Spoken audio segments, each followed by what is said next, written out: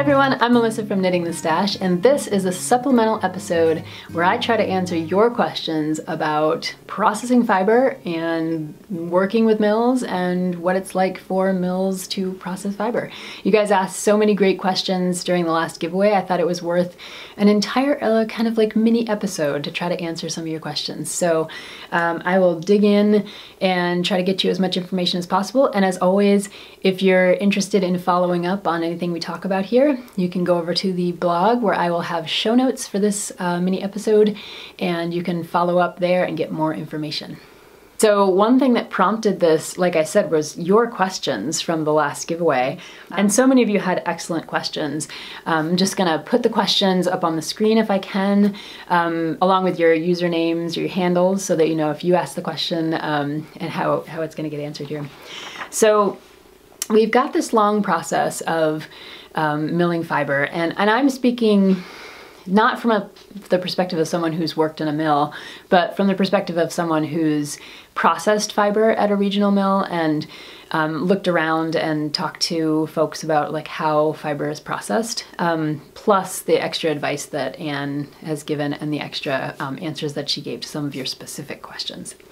So I don't know everything. I'm just gonna be able to point you in some directions of places to learn more if you're interested. So fiber that comes to a mill comes from sheep, first of all, right? So we've got the raising of the sheep to consider, and I've talked about that on here a lot, and we had Kathy's sheep out in the pasture this summer. Some folks jacket their sheep, and that was one question that I had. Why jacket your sheep?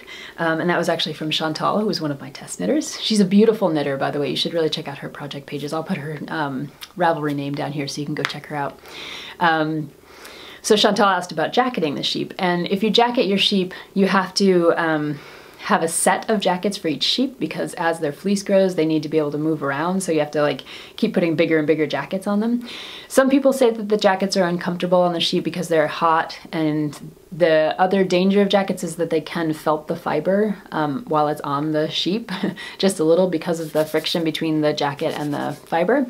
But the main purpose of a jacket is to make sure that the fleece that you get off a sheep has less vegetable matter in it, less VM, kind of hay, straw, little bits of burrs and briars and other things like that. It keeps the fleece from getting sun tippy, where the tips are kind of bleached in the sun. I mean, there are a lot of purposes for having jackets on your fleece.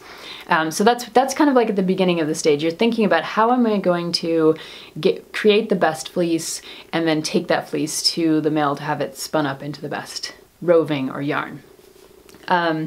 Then there's the shearing process, and I've talked a lot on here about the shearing process. So you want to find a good shearer. We've gone out to shearing at Kathy's, and she's had the same shearer for many years, and actually before he was the shearer, I think his father was the shearer, so there's a long kind of generational thing going on there. And shearers, if they're really good, whether they're using hand shears or mechanical shears, won't produce things like second cuts. So they'll be able to take the fleece off a sheep in pretty much a single piece, and without going back over areas again and again. Because if you go once over an area and then you go back over the area again to get a closer cut, what you end up with are these second cuts, which are these tiny little bits of fleece that sit on the underside of the fleece. When you flip it over, you can kind of pull some of them out. There are always a few, but you want to have a shearer who's good enough to not create a lot of second cuts, because those are things that'll mess up the fiber as it goes through the milling process. Okay, Danielle Simpson asked, how do you find a fiber mill? And that is a really great question, because if you are someone who has a bunch of sheep, or you are someone who has collected a lot of fiber and you're trying to find a place to have it milled, it's a hard thing to figure out. But I've got a couple of sources for you. So I told you that Alina Jordan mentioned this book called Fiber Shed, and it just came out in November, and I didn't know about it until she mentioned it. So I was like, I gotta get this and read it. And it's all about kind of like slow fashion, the textile industry, and growing yarn and fiber and cloth, starting from the soil all the way through to the sheep, you know, through to the milling process, and then on to the consumer. But I mention this book not only because you might be interested in thinking about fiber sheds, which are pretty much like areas where the sheep are grown, the wool is grown, it can be milled, all within a kind of smaller geographic area. And I mention it too because Fibershed, the book, actually has up on a website, they have the, it's called the National Mill Inventory. And I will put all of this stuff in the show notes if you want to check it out. But let me show it to you here. So the National Mill Inventory gives you a map of the United States, and you can see all these little dots here. And if you zoom in, it'll show you where the fiber mills are in your area. So, and it also gives you some basics, like there are about 14 fiber mills within this kind of Midwestern region. There are about 32 in the New England region. Out west, there are 7 in California, about 7 between Wyoming and Colorado, and then down south there's like 16 down North Carolina, South Carolina, Georgia kind of area. So it gives you the sense of concentration of where those mills are, and it's a really useful tool because you can kind of zoom in, go to their websites and all that kind of stuff. The other thing that Fibershed has created is called the National Mill Inventory Report. And that National Mill Inventory Report is available online as a PDF. And again, I will put all the links up in there. But the National Mill Inventory Report talks a lot about where these mills are, how much they're producing, what they're producing, and just some of the numbers involved in the milling industry in the United States. So if you're interested in kind of that data portion of the whole thing, Fibershed has set you up with some really interesting answers to those questions. Now, as far as Danielle's question about how to find a mill, oftentimes folks find mills by word of mouth. So I've been using Stonehenge Fiber Mill because I talked to Kathy and because I know that Stonehenge can mill the fiber that I've been sending them, which is they need something over, I think, 4 inches long, maybe over, I think over 3 to 4 inches long, something like that. So they're kind of set up, their equipment is set up to mill fibers of that particular length and longer. So if your fibers are shorter than that, Stonehenge isn't going to be your first best option. Some other mill is going to be. So you're going to want to think about like what the possibilities for the mill are. And that often means calling the mill, going to fiber festivals and talking to the mills, and they're usually there, especially regionally, or talking to other farmers in your area or growers in your area, millers in your area, who can recommend different mills and people that they've worked with. So that's a little bit of an answer to that question of how do you find a mill. It's a tricky thing because you want to find someone you can work with and you want to find someone where you're thinking about cost per unit ratios and things like that, like how much fiber can you send them? Can you send them a small amount of fiber? So some mills are set up so that you have to send in 1,000 pounds of fiber, which most of us as small producers of yarn can't do. But some of the mills are set up so that you can send them as little as 3 pounds of fiber. Or in my case, I usually send about 30 to 50 pounds of fiber.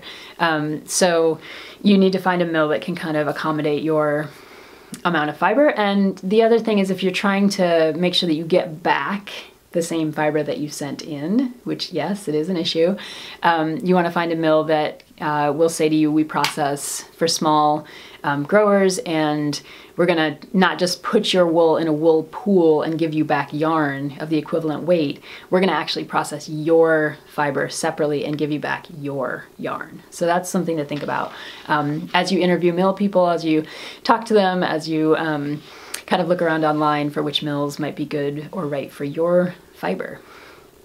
Okay, so then there were a bunch of questions about like, how do you select a fleece? How much do you need? Which I've just answered. What's the blending process? All that kind of stuff. So selecting fleece has everything to do with thinking about the kind of yarn that you want to produce in the end. So as we've talked about on here a little bit, different fleece have different properties. Different sheep breeds have different properties to their fleece. So you're constantly kind of thinking, okay, well, I want to produce a yarn that has a lot of luster. Well, then you're going to want to go with something like a long wool or a blend with some silk or something else that's going to have that quality. And if you're thinking about micron count and wanting to produce a yarn that's maybe close to skin, something that's really comfortable for accessories or something like that, then you're going to want to go for a lower micron count and think about which mills can process the shorter staple length of your fiber. It's going to might be less lustrous because you're not using long wool or silk, and so you're just thinking about maybe how you're going to dye that fiber. And there's just so many questions to designing a yarn. And it's a lot about what's available to you, like which sheep breeds are available, and then what kinds of yarns you might want to produce with a blend. For the shorn yarn that's coming out, I chose this year to do a gray, which meant that I had to calculate and talk to the mill about how much white fleece I needed versus how much black fleece I needed to create the kind of gray blend. And I know that the mill was going to blend it enough that the gray was going to come through and it wasn't just going to be a mottled white and black yarn. So these are all things to think about. Someone else asked about spinning oil in milling, and spinning oil, I checked out the Green Mountain Spinnery website because they talk explicitly about spinning oil. Spinning oil is put in, it's a blend of, in their case, water, oil, and soap, and citric acid.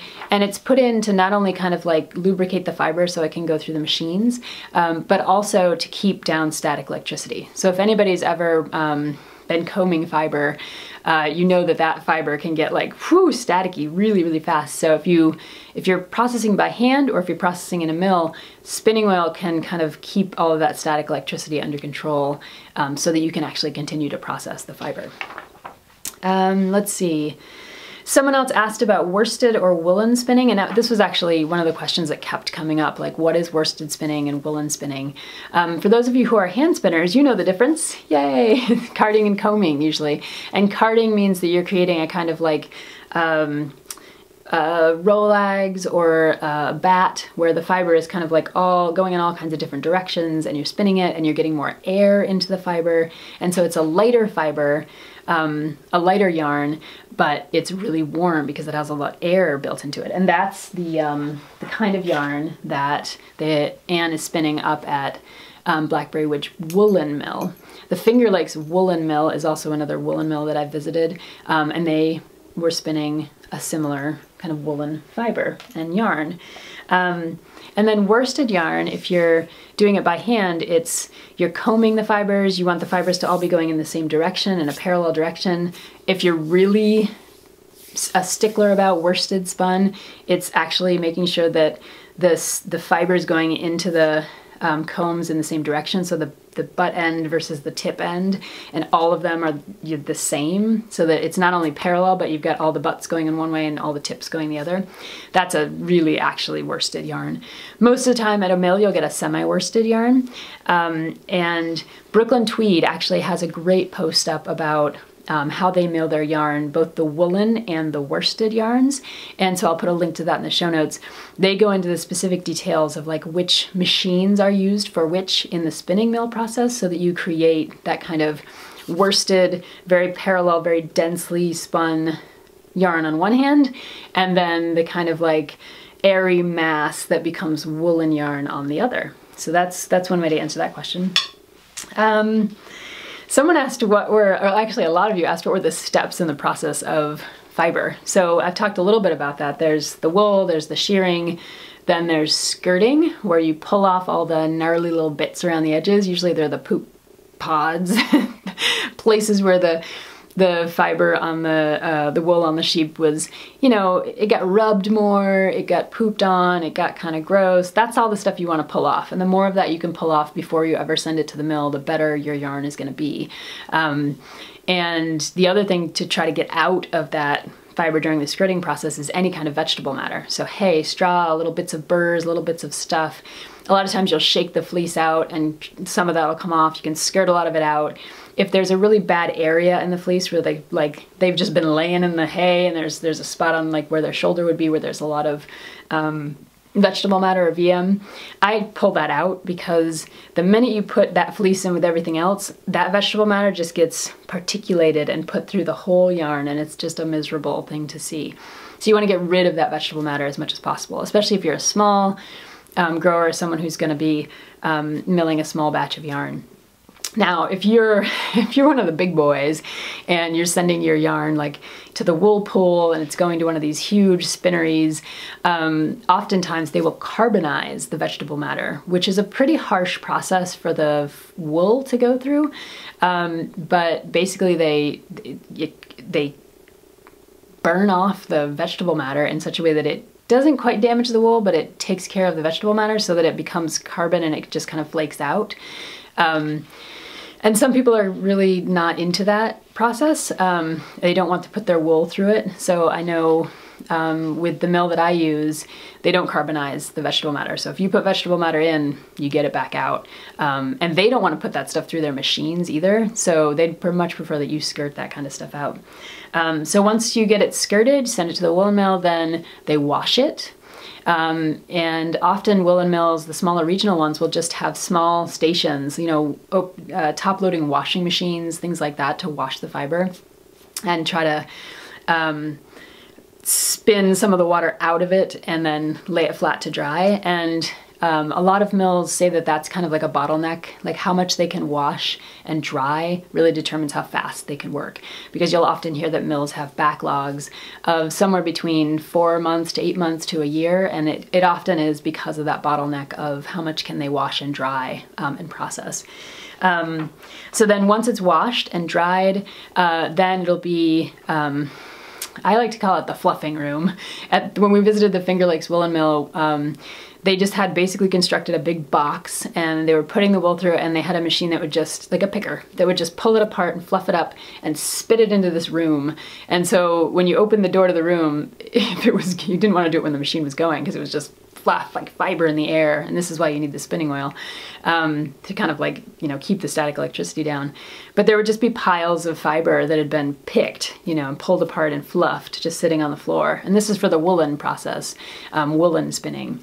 And then all of that fiber can be fed into a carding machine or a couple different carding machines, and it depends on what the mill is going to do. If it's going to pin draft it, if it's going to turn it into more of like a bat style. There are just tons of different technical things that can happen to it after it goes through that first carding process. But often it would be turned into some kind of roving or pin drafting, something like that, that can be fed into a spinning machine. So if you look at roving, I don't have any here that I can pull up. If you look at roving if you're a spinner and you have some lying around, it's often made up of 3 pin drafted kind of like spools of fiber. So you can easily divide a braid of fiber into 3 because it's often the pin drafted kind of put together into a piece of roving. So the roving or the pin drafting goes into the spinning machines, and then it's spun into a singles. The singles are left to rest, or they're steamed, or different processes depending on the mill. And then those are put back onto the spinning machines to be spun in the opposite direction to be plied together. So a singles is just a single ply of yarn, and then once you start plying it, then you can have 2 ply, 3 ply, 4 ply, etc., etc. And the plying process is kind of like the last thing that's going to happen in the spinning mill before they send back your yarn to you. So that's the basic kind of process. Great questions, you guys. Somebody asked how you clean the equipment between runs, and I know I've talked to a couple of mill operators who have said they run they'll run a lot of their white fiber for a while, then they'll do a kind of color batch, and then after that point they'll need to clean the whole machine to start over again. And it's quite a process to clean the equipment, so they'd rather not do it. They'd rather run all the whites and then you know, some of the color, and then clean the whole thing and then start over again, so that it's kind of a pain, I think, to run the colored fibers through there and to clean the machines, as far as I understand it. Okay. Olya Mikesh asked, what's the superwash process versus just regular old wool?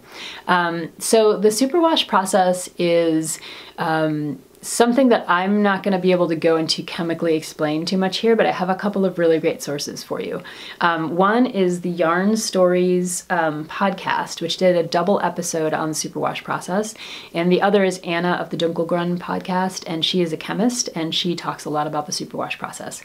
Very basically, what happens in the superwash process is if you're using I think it's called the Hercoset method, you're basically using a chlorine compound of one kind or another to erode the scales on your fiber. So each fiber from wool has little scales sticking up on it if you look at it under a microscope. And those scales are what, if you rub them together, they felt. That's what produces felting in wool. And the superwash process is all about, like, how do we not let the fibers felt together? If we put them in a washing machine and in a dryer, like if we heat them up and rub them together, let's make them not stick. So to do that, you've got to erode off all those little scales that are on each of the pieces of fiber. And then you've got to coat each of the fibers in a polymer resin. It's basically coat each fiber in plastic. So the yarn that you get that's superwash yarn has lost many of the properties that make wool wool. So it won't felt, it is not hydrophobic anymore, it won't repel water as well. And that's partially why it takes up dye so well and creates these really beautiful, crazy colors. That's a lot of why hand dyers and independent dyers like to use superwash wool, because it takes the dyes so well and makes them beautiful.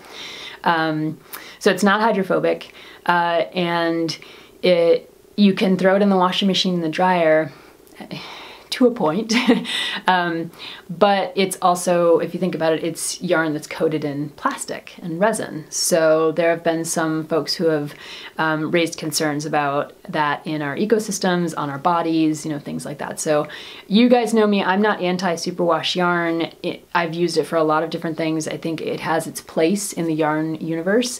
But since you're asking about the process, that is what happens. You've got to erode those scales and then coat the thing in plastic so that, or resin, polymer resin, so that it won't felt, so that you can run it through the washing machine. That's the basic idea of superwash yarn. And I will put the more technical details over on the blog so that you can check out the Yarn Stories podcast and check out Anna of Dunkelgrün, who can explain this a lot better than I can. Okay. So now we're on to some of the questions that I can answer as someone who has just gone through the process of milling some fiber with a mill. But we've got, luckily we have Ann Bosch of the Blackberry Ridge Woolen Mill, who was able to answer a couple of your questions that I couldn't. So here we go. So Shauna Stitches asked, how much design goes into the spinning process? Like how much yarn design once you get to the spinning stage? And Anne said, in the early days that they kind of thought yarn shop owners would want to design their own yarns, but they were actually surprised that most people just wanted what was on the commercial market. They wanted to produce the same kind of thing that was on the commercial market. So that's what they did for a long time, but they do play a little, and that's, I showed you guys the color flow yarn. That's one thing that they kind of played around with in an attempt to do a kind of knockoff version of one of the commercial yarns. And it really is just a lot of technical details on a technical work and understanding your spinning equipment and what its limitations are and what it can do, how far you can push it, what kinds of things are possible, and where it functions really consistently and at its best, right? So yarn design also means everything I was talking about, from deciding if it's going to be a singles to a 2-ply, 3-ply, what breed of sheep you're using will determine the luster. All those other elements are going in before you ever get to the spinning stage in the mill. Okay, Margarita Deverson asked, what are some of the adjustments made at the mill for various fibers, and how adjustable is the equipment? So we're kind of onto that a little bit. And Anne said, up at Blackberry Ridge, they can spin yarns from 5,600 yards per pound to 1,200 yards per pound as singles. So that's the grist of the yarn, and that's how much yardage you get per weight. It's a kind of technical term that spinners use a lot to try to determine, it's kind of a better, you know, Spencer and I were talking about yarn weights last time and how they're all over the place. Grist is actually one of those things that's, if you use it, it's like the metric system across the board. It makes everything easier because you can actually compare apples to apples using the grist system. So at Blackberry Ridge, they can spin 5,600 yards per pound to 1,200 yards per pound, which is a pretty wide range. And that's as singles, and then they can spin 2,800 to 600 as a 2-ply. So they've got a pretty good range up there, it seems like. And then she said the fibers have their own limits. You know, she said we can't do a lace weight out of a, you know, medium grade wool or anything coarser than that because there aren't enough fibers to kind of hold the singles together. And then for their equipment, they can't do slippery fibers like straight Lincoln or the Luster long wools or alpaca, which is a totally different beast. And that's because they're too slippery for the machinery that they have. But if they blend them, then they can go through, you know, with a certain percentage of wool, everything will be fine. Okay, Maria Hughes said, how do mills handle waste fiber? That's a great question.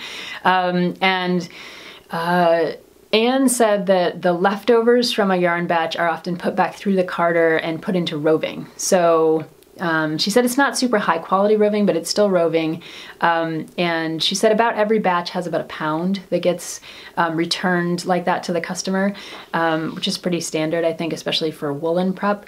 And I know that like the World of Wool, which is a UK company, sells their mill ends, and you can buy a big batch of their mill ends. Brown Sheep Company used to sell mill ends as well, and those are the kind of like leftovers from the milling process. So they're not perfect roving, they're not all, you know, continuous roving. It's like bits and pieces, different blends, different size and length of fiber, and they sell that as what they call lap waste, botany lap waste, or mill ends, and you can just buy it. They sell it as a kind of byproduct of their milling and blending process.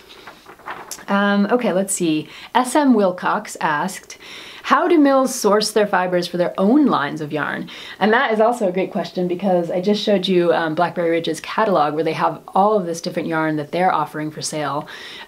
So Anne said, many years ago we had a customer in North Dakota that had a nice merino wool, and I asked him about extra wool. And he had contacts, and that's how we got connected to our merino source. Through the years, we've had local people that have had small amounts of wool processed here, and when they have extra, sometimes I buy from them, if I know the fibers are clean and soft.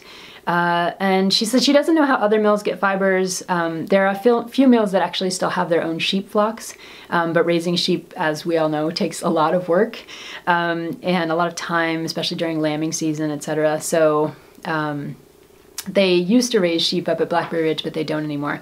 So often it's about sourcing yarn. And if you guys have been out in the blogosphere lately, you've seen Hugh Loco has just put out their woolen line, which they sourced in Colorado and milled in Colorado and dyed in Colorado. So thinking about a fiber shed.